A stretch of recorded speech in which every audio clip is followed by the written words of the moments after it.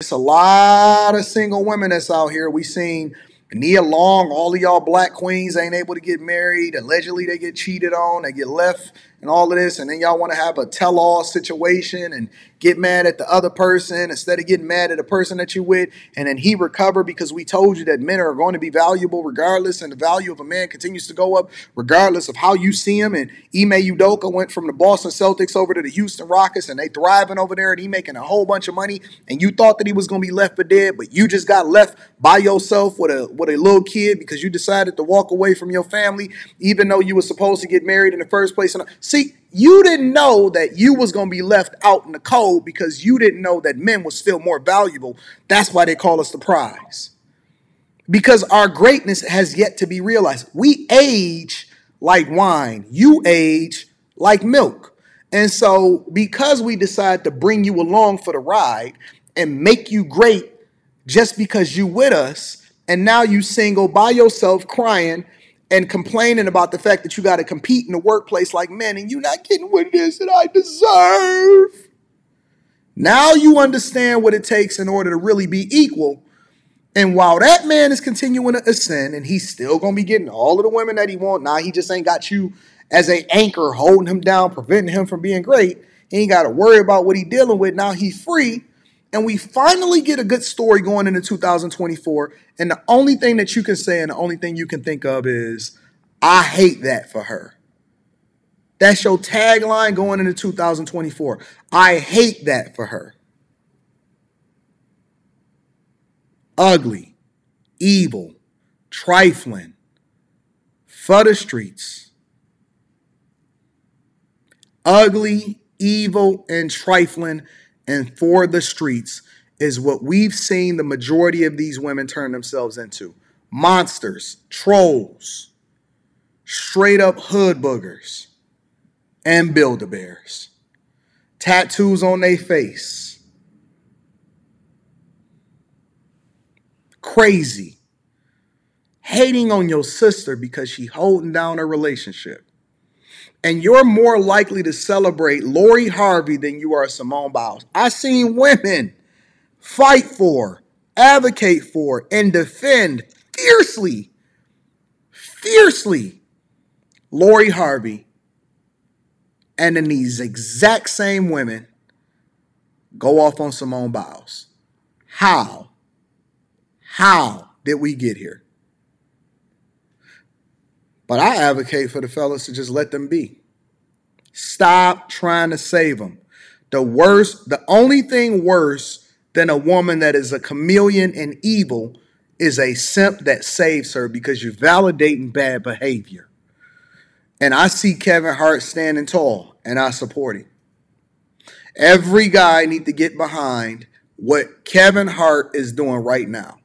Because it kind of got swept under the rug, and we're so used to being thrown under the bus and saying believe all women that by default, whenever somebody come out and just assume that they say something validated by saying that they were standing next to you, we just by default believe it. Oh, we believed Cassie. Okay, well, if her story was so believable and if she was fighting for justice, why did she take the money and go away immediately? If she was so believable, because this ain't about Puff. It's the accuser, because she set off a chain of events that then validated bad behavior. And that's why these people feel so comfortable going out here and trying to extort men, because it happens at the lowest level and it happens at the highest level. And they make these egregious accusations. And then by default, we just supposed to get on your side and tear our brother down that's been building up, employing people, holding it down, married, taking care of his family, taking care of the people around him, taking care of the woman that he used to be with, and we supposed to just believe you. Why? Because you was an assistant that probably got fired, that was doing some underhanded stuff, and we just supposed to believe you, believe that you know everything, and you wasn't even an assistant for that long. And so you get on a platform, and the first thing that you do, you throw away your whole career because we know that you ain't never going to work anymore. And now the details is coming out. And so that's why I like to wait. That's why I don't jump on a story immediately, is because I don't by default believe all women. I don't. Because how can I, if the sentiment of your heart is to turn against the Simone Biles versus supporting a Lori Harvey? How and why should I just be on your side against my bro that built the whole company, put all of his homies on, take them on tour, gave them careers, is a genuinely good person, and I'm supposed to just believe you? Why? Because you're a woman? He gave you a position. He gave you a job. He gave you an opportunity for you to leapfrog off of the opportunity in order to really, really make an impact and then build your network and then go on and do greater things. And you turned around and you went on a gossip blog in order to try to kill his name, lie on him, and then throw him under the bus. And I'm thankful.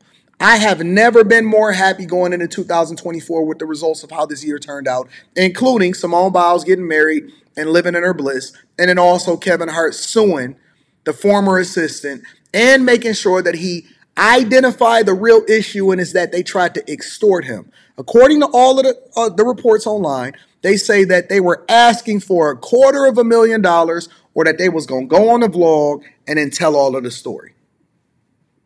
And finally, we had a man that said, man, I ain't giving you shit. That's the real story.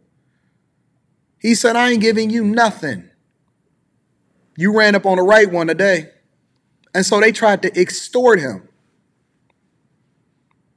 They tried to extort him.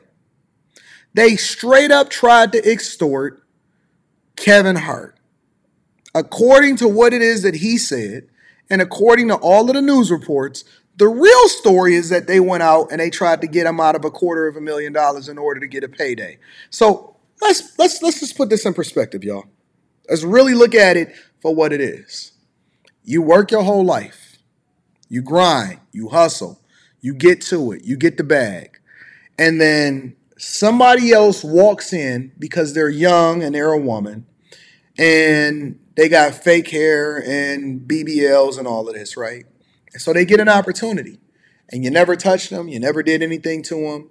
You never even made a pass at them. But then they can extort you out of monies that they didn't earn in order for, and then we think about this. We're supposed to believe them, right? You can do some underhanded stuff, but then we're supposed to believe you. And they can try to take everything that you've ever built and done and try to throw it in a trash can. But guess what? Kev is going to be straight. Kev is going to be just fine. And they're going to try to make accusations. And then she was on there speaking to and saying, hey, Nico, as though they were friends, while she was absolutely trying to ruin that woman's marriage. And so finally you got a man that stood up and said, nah, not today. Nope. Not only am I not paying you, but I'm also going to sue you, and I want to garnish your check for everything that you earn in the future forever and a day.